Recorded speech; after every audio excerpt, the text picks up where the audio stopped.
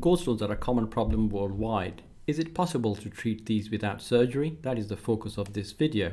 However, to understand the context of this question, it is important to know a little bit about the function of the gallbladder, the gallstones, the natural history of gallstones, when is it surgically indicated to remove gallbladder, and the consequences of gallbladder removal.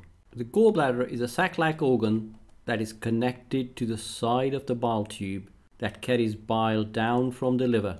The bile is stored in the gallbladder, which concentrates it, and when food arrives in the stomach, it sends a signal to the gallbladder to squirt the bile out, to meet with the food down in the small bowel to help digest the fat. Gallstones can form within the gallbladder, which are common in females and more common in certain areas in the world.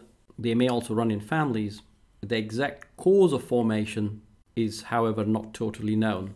Gallstones cause symptoms when they may obstruct the outlet of the gallbladder temporarily, causing pain, which is often called biliary colic. This may last from between a few minutes up to 6 hours. Stones may also slip out into the main bile tube, causing jaundice or a dangerous condition called cholangitis, which is a bacterial infection of bile. Finally, further down, the gallstones may set off pancreatitis, which is an organ at the back of the stomach.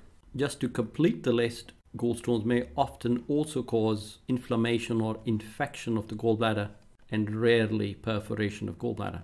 The great majority of the gallstones do not cause any symptoms. It is also possible for gallstones to just spontaneously from the gallbladder down into the small bowel over a period of time.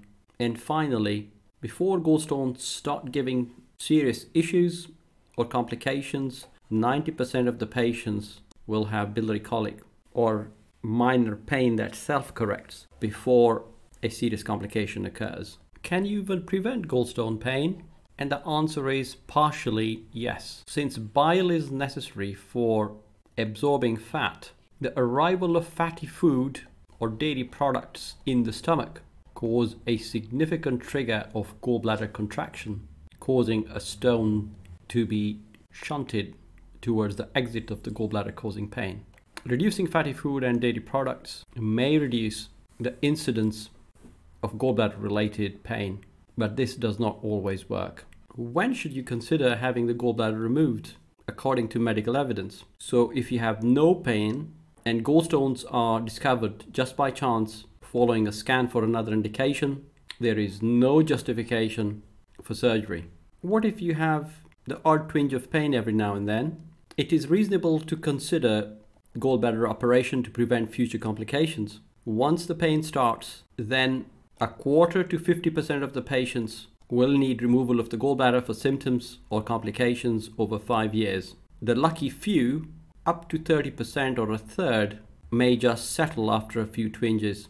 However, if there is recurrent episodes of biliary colic or a gallstone complication such as infection, cholangitis or pancreatitis happen, then it is important that removal of gallbladder is prioritized to prevent future significant complications, which at times can be life-threatening.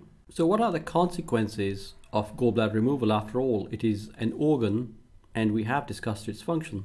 Luckily, for 90% of the patients, it has no consequence when the gallbladder is taken out. It is possible to have temporary indigestion and bloating, especially after fatty food, but this settles down after a few weeks. Rarely, patients may develop bile acid diarrhea. In the absence of gallbladder, the bile that arrives in the system may trigger diarrhea after fatty food in the diet. This would require treatment with medication such as bile acid binders. In a small proportion, the cause of the pain is misdiagnosed. Gallstones are wrongly blamed for the pain that has another cause. Hence patients may have symptoms that they originally presented with even after removal of the gallbladder. What if the patient is unfit, or the surgery for a particular patient is very high risk, or the patient does not wish surgery at all, or surgery is not available, or the patient cannot afford to have surgery due to the cost? Are there other ways of treating gallstones? Is it possible to dissolve the gallstones so that they disappear over time? That would be the best solution. The so-called bile pill, ursodeoxycholic acid, or ursodiol, is one such tablet, but it has limitations. It works by directly acting on the stones being excreted in the bile through the gallbladder, causing the gallstones to break down, and then for the effluent to pass through into the bile and out into the small bowel. It requires certain preconditions. It is only suitable for those with early symptoms. It works only on cholesterol stones and not on pigment stones or mixed stones. And stones that have a lot of calcium would prevent this pill being effective. Larger stones, greater than 2 centimeters, are resistant. Stones such as those that float in the gallbladder or are 1 centimeter or smaller are the best size. The gallbladder has to be functional. It has to work. It has to be able to contract, which is often not the case if there have been attacks of infection or inflammation. The cystic duct has to be patent so that the dissolved stones can pass through this channel called the cystic duct, which can get blocked after a bout of infection. And this treatment requires long-term use, 6 months or longer for it to be effective. And even then, just over a third of the patients may find full solace in its use. That said though, many more may find that their pain is reduced with the use of this treatment. You can also predict from this where this treatment will not be effective, such as patients who've had a gallstone complication, those with large stones, especially with calcium, and those who are intolerant of the medication, or if it reacts with one of the medications that the patient is taking already. What if you had 1 or 2 large stones without much calcium and a functioning gallbladder? Sound waves are commonly used to break kidney stones, and these have been deployed for breaking down gallstones.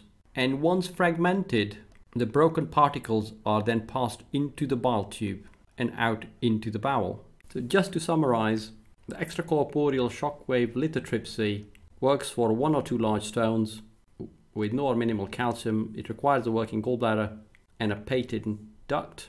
Unfortunately, half the patients who undergo this treatment may suffer biliary colic or significant pain, and just over a half of these patients will have recurrence of gallstones after initially successful treatment. Not unsurprisingly, this treatment has fallen out of favor. Is it possible to remove the gallstones through the skin without the need for major surgery? Rarely, in very sick patients who have 1 or 2 stones causing recurrent problems, under ultrasound guidance, a tube can be placed in the gallbladder to suck out the infected bile, and then this tract may be dilated after a period of time, and the use of appropriate baskets under appropriate anesthesia to capture the stones and drag them out. This is an uncommon technique deployed in exceptional circumstances.